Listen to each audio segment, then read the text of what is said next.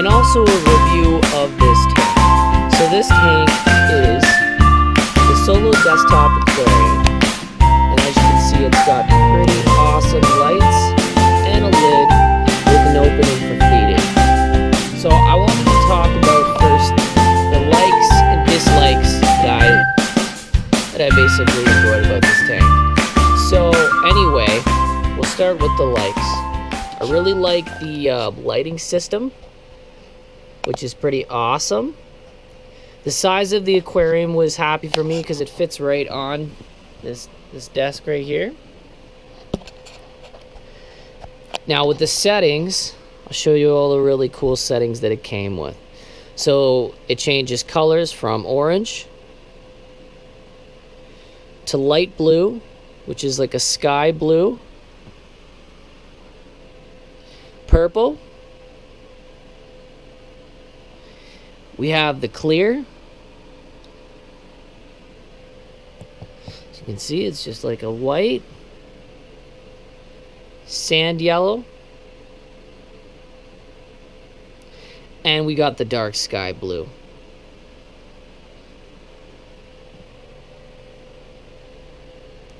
So another thing I wanted to show you on the pad, which is really cool as well. So you can actually set features, and they will change automatically throughout the day. When you want to turn the aquarium off, which won't affect your filter in any way, there's just an off switch, which turns the power off. So with the settings here, you have a daylight setting if you want it to be sunny with clouds periodically. We'll try to just give you the gist of it.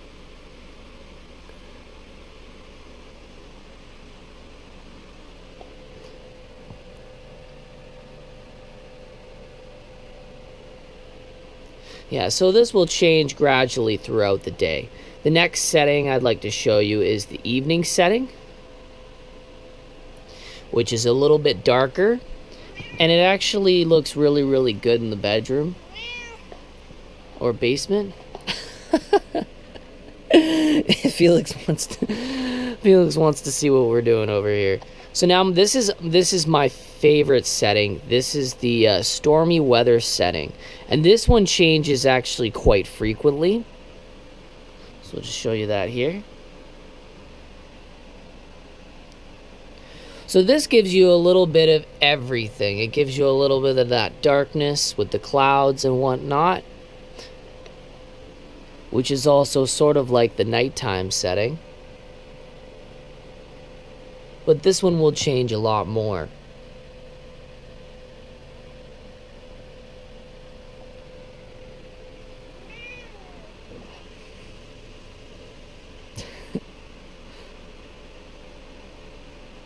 Alright, and so for the final setting, which is the nighttime setting, you want to go to bed and you don't want too much light. You want to be able to sleep.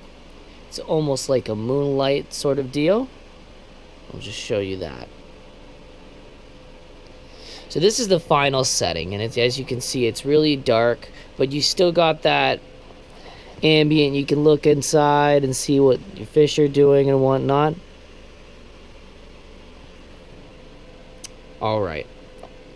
So now I want to talk about my dislikes about this tank. And there were a few, but they were actually very important ones. So number one, a lot of the times you buy these setups, and just say you're a new fish owner, you don't know all the things that you might need and require to take care of that fish.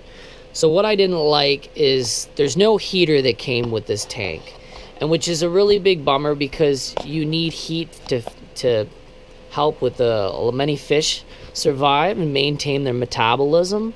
Another thing it didn't come with is a thermometer to check temperatures, which isn't a very big deal because you can find them very cheap. But my biggest disadvantage with this tank was the filtration unit.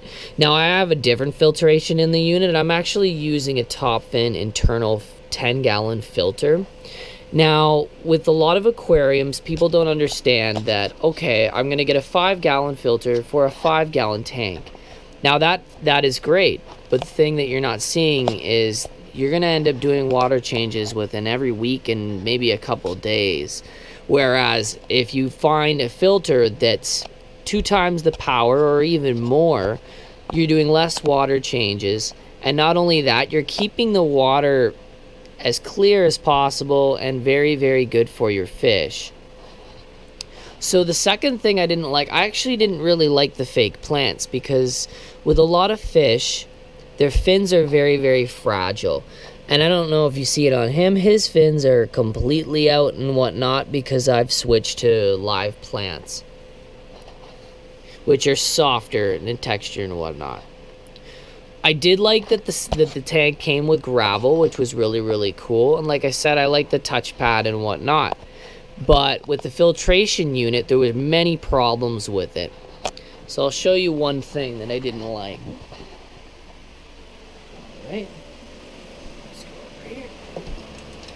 So this is the filtration unit that came with the tank.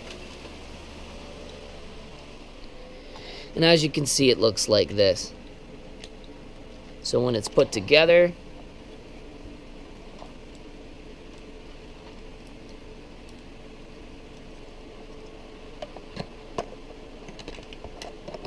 just get it together here for you. When it's put together, it'll look something like this. Now with the filtration cartridge, this is the #1 thing I did not like. I don't have one on me, but it comes in a plastic casing about yay high. Now with the casing, you just, it tells you in the instructions, just put the whole thing together, pop it in your aquarium, and then ensemble it. So anyway, when you put this in the aquarium, what they don't tell you is that the bag of carbon fiber is inside this plastic casing. Now, you're supposed to remove the bagging to have that carbon media in the filtration unit. And so basically, you ensemble the thing, put it in, and you're not filtering water. What's happening is the water is hitting the bag, and now you get a bunch of dirt and grime and all the stuff from the aquarium gets clogged into this thing. So as I figured it out, I pulled it out within the first week and then took care of that. But when I had this thing together properly and set up in this aquarium, I found that the water just wasn't clean enough. Like, I was doing water changes so frequent that, like, you might as well buy a new filter, which I did. So if I were to rate this aquarium, I would probably rate it at, I'd say, a solid 6 because of that. But other words, it's actually really, really good. I did read online that people really disliked the lighting system only because of the corrosion. So I don't know if you've seen this, but I've actually had this in my aquarium as well, where it has started. And this is why I'm giving it a lower rating. Alright, actually I'll leave the lights on because maybe you'll be able to see it a bit better.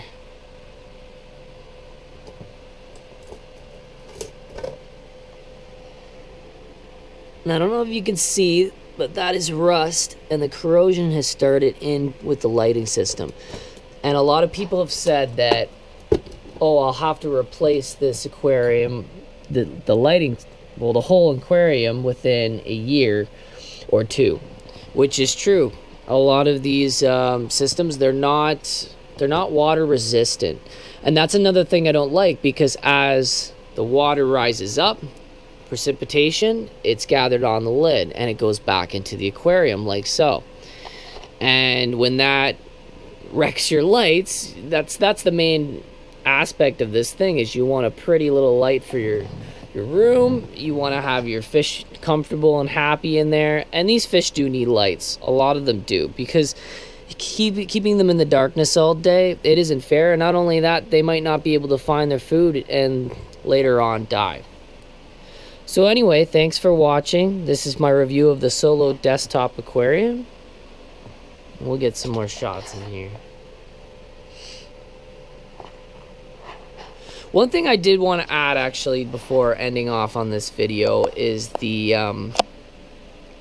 fact that you can actually install these lights yourself.